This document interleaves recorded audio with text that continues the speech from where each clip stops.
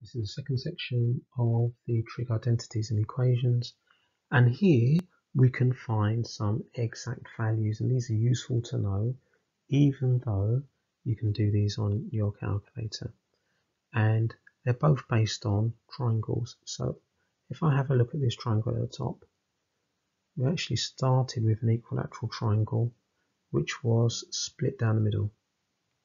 Okay, so start with an equilateral triangle. Every side is 2 in this equilateral triangle, and we split it down the middle. So if we split it down the middle, then actually we're not really interested in this side anymore. And then what we have is a triangle where we've got 30 degrees at the top, 60 degrees at the bottom, and using Pythagoras we can work out the length of AD as √3. Now we can then work out the exact values of sine, cos or tan 30 or sine, cos or tan 60. The triangle at the bottom is an isosceles triangle, so we know the two angles are 45 degrees. Again, using Pythagoras, we can work out that this side is √2.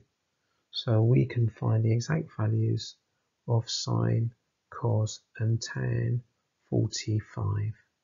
And these values are useful to remember. And we can probably summarize them in a table if you wanted to.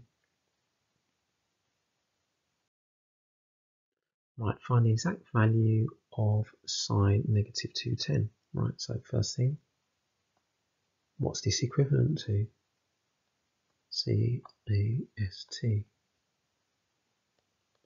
So 210, so 0, 90, 180, 270. Right, -210, well this is the same as -180. So -210 is going to be here, which means that this is 30 degrees. So to get -210, I've gone round like that. So we now put in the cross, find out all these other angles that have got the same value, maybe an opposite sign. So there we go. Now we've landed in a part of the cast diagram where sine is positive, and here it's positive.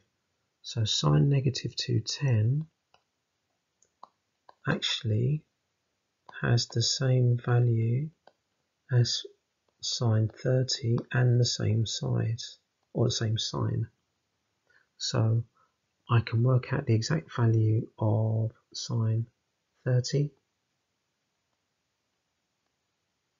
So just remember, this is 1, this is 2, this is √3.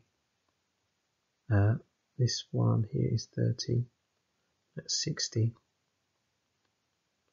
So sine 30 is going to be the opposite over the hypotenuse.